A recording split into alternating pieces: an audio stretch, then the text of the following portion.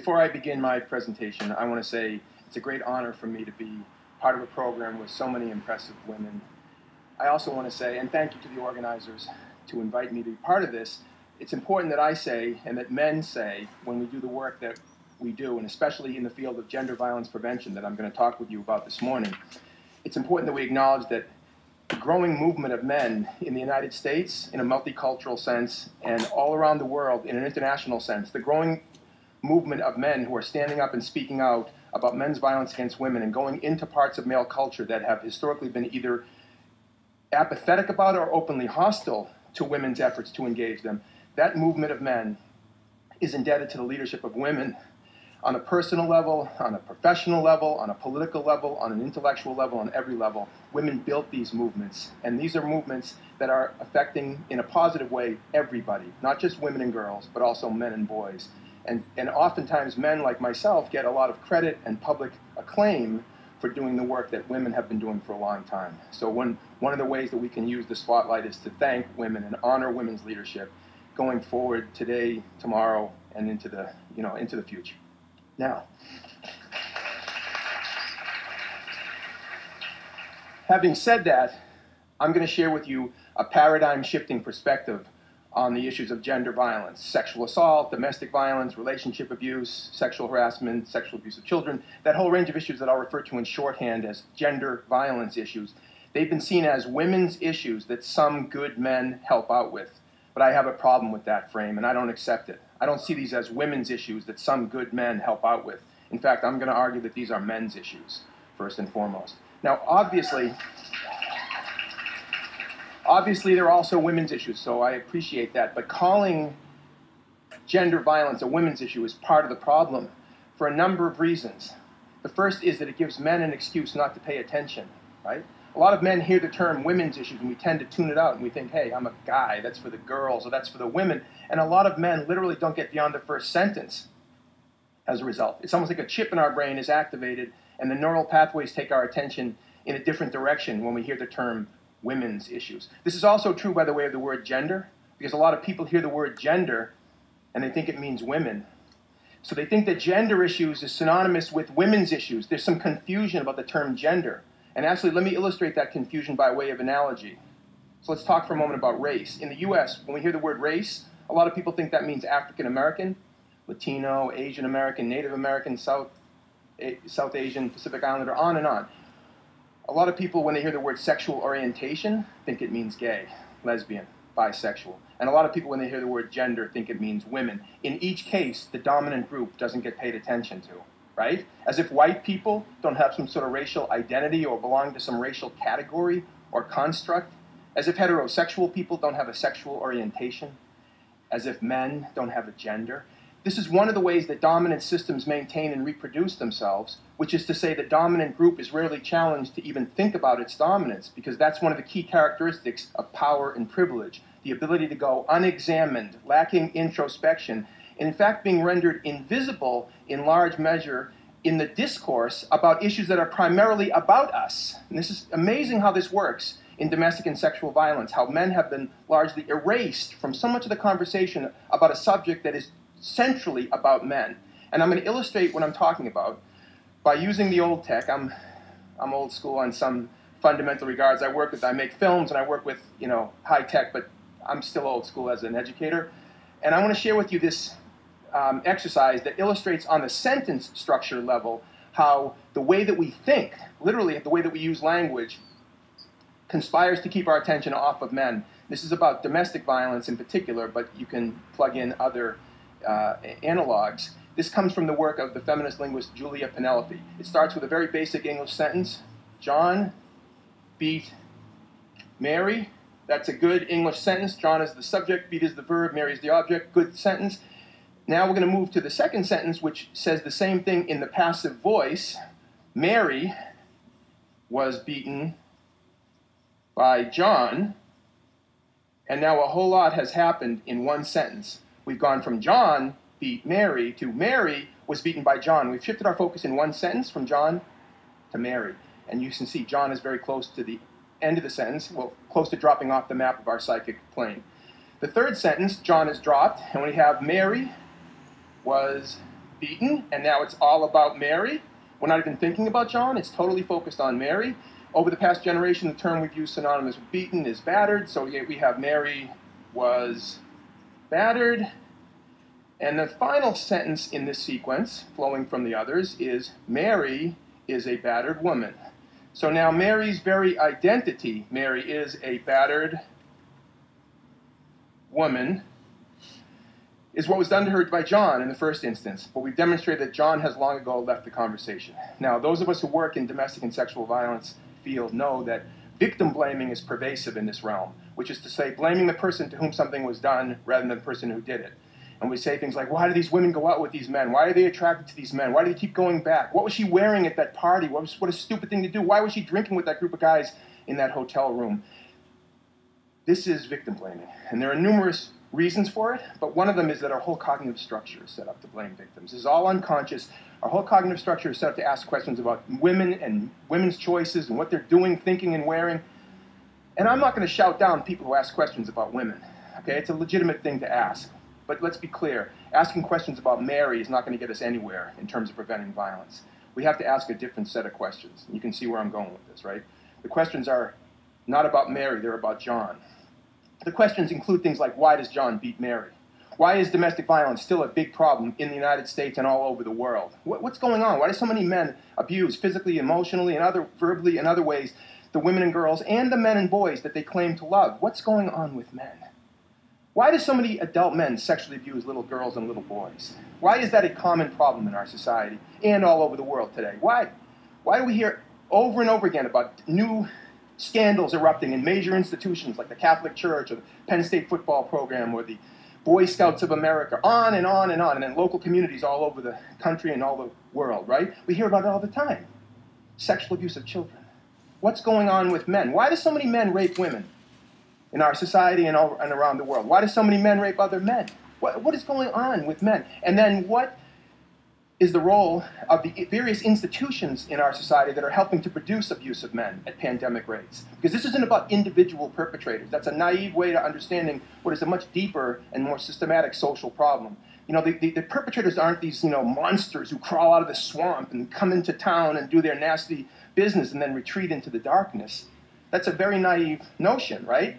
Perpetrators are much more normal than that and everyday than that. So the question is, what are we doing here in our society and in the world? What are the roles of various institutions in helping to produce abusive men? What's the role of religious belief systems, the sports culture, the pornography culture, the family structure, economics and how that intersects, and race and ethnicity and how that intersects? How does all this work? And then once we start making those kind of connections and asking those important and big questions, then we can talk about how can we be transformative. In other words, how can we do something differently? How can we change the practices? How can we change the socialization of boys and the definitions of manhood that lead to these current outcomes? These are the kind of questions that we need to be asking and the kind of work that we need to be doing. But if we're endlessly focused on what women are doing and thinking in relationships or elsewhere, we're not going to get to that piece. Now, I understand that a lot of women who have been trying to speak out about these issues today and yesterday and for years and years often get shouted down for their efforts. They get called nasty names like male basher and man hater and the disgusting and offensive feminazi, right? You know what all this is about? It's called kill the messenger. It's because the women who are standing up and speaking up for themselves and for other women, as well as for men and boys, it's a statement to them to sit down and shut up. Keep the current system in place, because we don't like it when people rock the boat. We don't like it when people challenge our power. You better sit down and shut up, basically. And thank goodness that women haven't done that. Thank goodness that we live in a world where there's so much women's leadership that can counteract that. But one of the powerful roles that men can play in this work is that we can say some things that sometimes women can't say, or better yet, we can be heard saying some things that women often can't be heard saying. Now, I appreciate that's a problem, it's sexism, but it's the truth. And so one of the things that I say to men, and my colleagues and I always say this, is we need more men who have the courage and the strength to start standing up and saying some of this stuff. and standing with women, not against them, pretending that somehow this is a battle between the sexes and other kinds of nonsense. We live in the world together. And by the way, one of the things that really bothers me about some of the rhetoric that against feminists and others who have built the battered women's and rape crisis movements around the world is that somehow, like I said, that they're anti-male. What about all the boys who are profoundly affected in a negative way by what some adult man is doing against their mother, themselves, their sisters? What about all those boys? What about all the young men and boys who have been traumatized by adult men's violence? You know what? The same system that produces men who abuse women produces men who abuse other men. And if you want to talk about male victims, let's talk about male victims. Most male victims of violence are the victims of other men's violence. So that's something that both women and men have in common. We are both victims of men's violence. So we have it in our direct self-interest, not to mention the fact that most men that I know have women and girls that we care deeply about in our families, in our friendship circles, and every other way. So there's so many reasons why we need men to speak out. It seems obvious saying it out loud, doesn't it? Now, the nature of the work that I do and my colleagues do in the sports culture, in the U.S. military, in schools, we pioneered this approach called the bystander approach to gender violence prevention. And I just want to give you the highlights of the bystander approach because it's a big sort of thematic shift, although there's lots of particulars. But the heart of it is, instead of seeing men as perpetrators, women as victims, or women as perpetrators, men as victims, or any combination in there, I'm using the gender binary. I know there's more than men and women. There's more than male and female. And there are women who are perpetrators, and of course there are men who are victims. There's a whole spectrum. But instead of seeing it in the binary fashion, we focus on all of us as what we call bystanders. And a bystander is defined as anybody who is not a perpetrator or a victim in a given situation.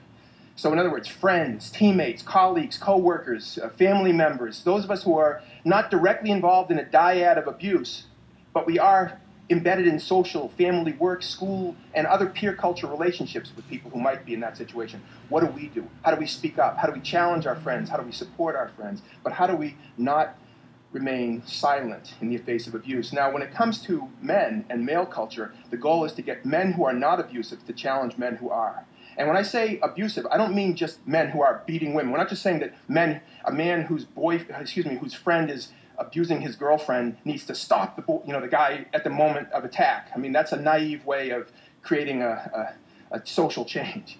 It's along a continuum we're trying to get men to interrupt each other. So, for example, if you're a guy and you're in a group of guys playing poker, talking, hanging out, no women present, and another guy says something sexist or degrading or harassing about women, instead of laughing along or pretending you didn't hear it, we need men to say, "Hey, that's not funny. That could be my sister you're talking about, and can you joke about something else? Or can you talk about something else? I don't appreciate that kind of talk." Just like if you're a white person and another white person makes a racist comment, I hope, that white people would interrupt that racist enactment by a fellow white person. Just like with heterosexism, if you're a heterosexual person and you yourself don't enact harassing or abusive behaviors towards people of varying sexual orientations, if you don't say something in the face of other heterosexual people doing that, then in a sense, isn't your silence a form of consent and complicity? Well, the bystander approach is trying to give people tools to interrupt that process and to speak up and to create a peer culture climate where the abusive behavior will be seen as unacceptable, not just because it's illegal, but because it's wrong and unacceptable in the peer culture. And if we can get to the place where men who act out in sexist ways will lose status, young men and boys who act out in sexist and harassing ways towards girls and women, as well as towards other boys and men, will lose status as a result of it, guess what? We'll see a radical diminution of the abuse, because the typical perpetrator is not sick and twisted. He's a normal guy in every other way, isn't he? Now, among the many great things that Martin Luther King said in his short life was, in the end, what'll hurt the most is not the words of our enemies, but the silence of our friends. In the end, what'll hurt the most is not the words of our enemies, but the silence of our friends. There's been an awful lot of silence in male culture about this ongoing tragedy of men's violence against women and children, hasn't there? There's been an awful lot of silence. And all I'm saying is that we need to break that silence, and we need more men to do that.